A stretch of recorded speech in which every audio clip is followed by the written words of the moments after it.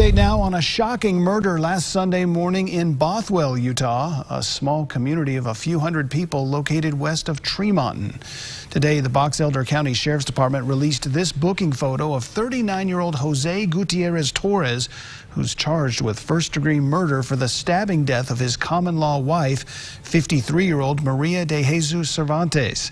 Police were called to a Bothwell home where the two lived, and Ms. Cervantes was stabbed multiple times, and they found Gutierrez Torres bleeding from the neck in what they believe was a suicide attempt.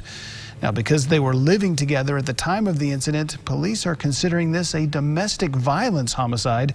Gutierrez Torres is scheduled to be arraigned in First District Court on Monday.